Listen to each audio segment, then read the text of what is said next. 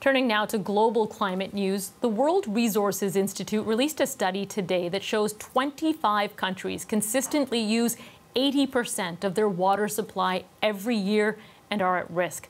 Samantha Kuzma is the data lead for the water program at the World Resources Institute and the main author of the study. She joins us now from Washington. Samantha, thanks for being with us. Help us make sense of what you found in your research. What are the key takeaways?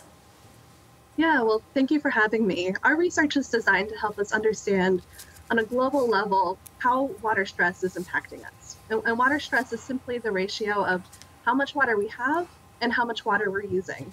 And we see that across the world, in all geographies and all economies, we are using more water than we have.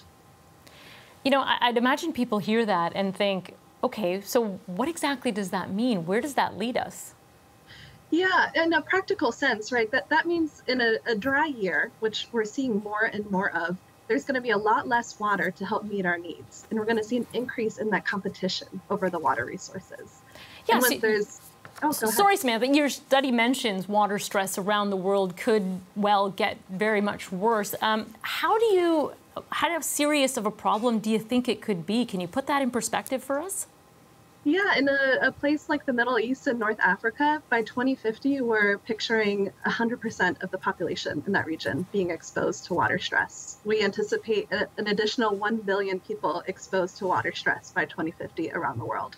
So, you know, not only is this an ongoing crisis, without intervention, it will be even worse in the future. Yeah, what comes to mind is that we can't really live without water. I mean, everybody's going to need it. For countries that are not under water stress, such as ours, what does this study mean for us?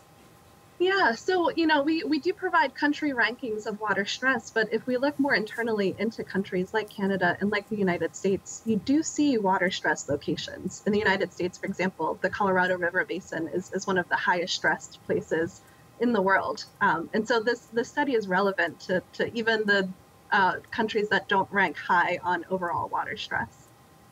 So clearly there are problems. They're scattered in different places. Can we talk about some solutions? Are there solutions here? Yeah. I think that's the optimistic note here, is that in the water community, we tend to say that we actually have the solutions to this crisis. What's missing is the political will and the investment. So we need to see governments, national governments, and governments at all scaling up investment in sustainable water management plans, scaling up investment in water infrastructure, especially infrastructure that helps us use less water to accomplish our goals. So there's a lot we can do. We just need to start acting on that. Yeah, that preservation would be valuable. Samantha, thanks so much for talking to us about this. We appreciate it. That was Samantha Kuzma. She's the lead author of this study, and we reached her in Washington, D.C.